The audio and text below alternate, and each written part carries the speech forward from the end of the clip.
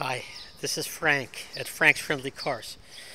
So today I want to demonstrate something that can be useful, which is how to test compression out of the car.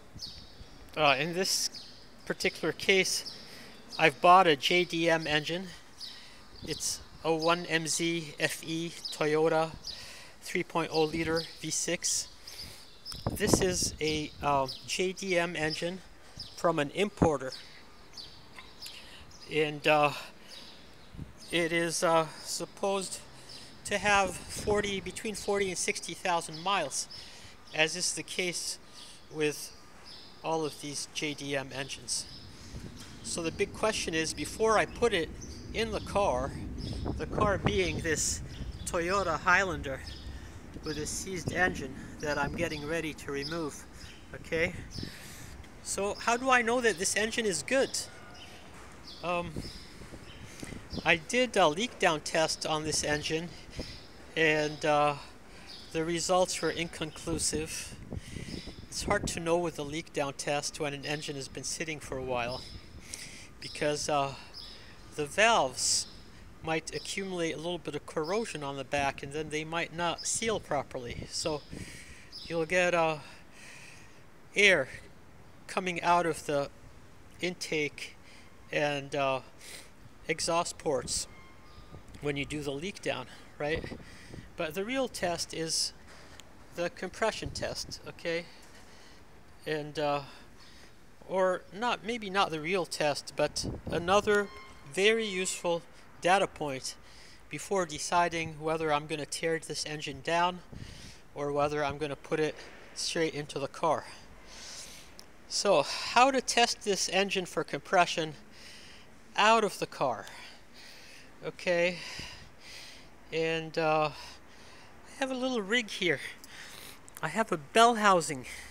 I have an old bell housing that I keep around, and it's a bell housing from an E153. Okay, now the thing is that these bell housings between Toyota V6s, they're almost all interchangeable. So I could have used, for example, a bell housing from an S54, of which I have one of those lying around, but I would have had to tear down that transmission, which I didn't feel like doing this morning. Anyway, this E153 bell housing was just sitting there, so I mashed up the dowels and bolted up a couple of bolts, and that holds it securely to the engine. Then I got a starter.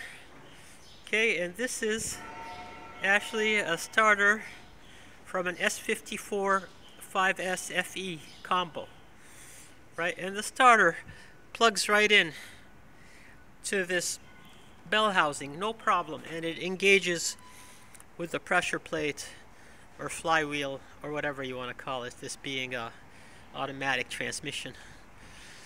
Okay, so then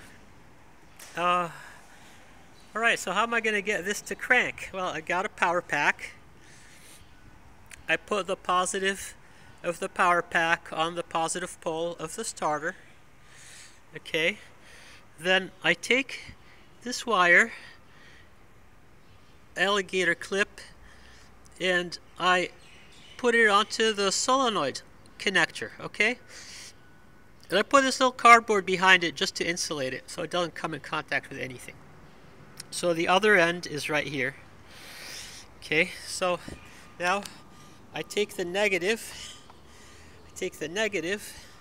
the ground, and I grounded the transmission. I could ground it anywhere on the transmission. So this is, you know, just as the transmission would be grounded in the car, except that all it is a bell housing at this point, right?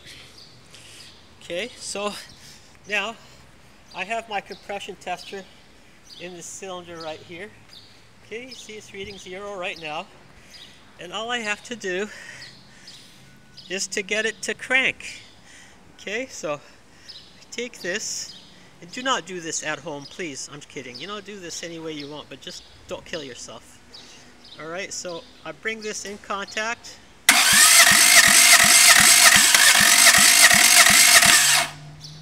Okay.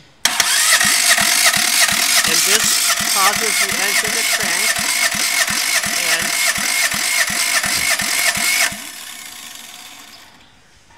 okay, and we can read our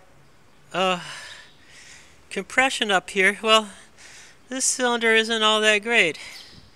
It's only getting about 150. Okay, which is not fantastic.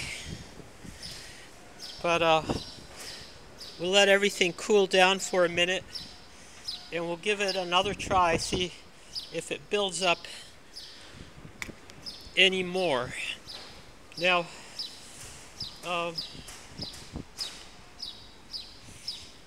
yeah. So that's it. That's the basic idea. You've seen it here first on Frank's Friendly Cars, and hope this helps you in whatever project that you want to do. Thanks for watching.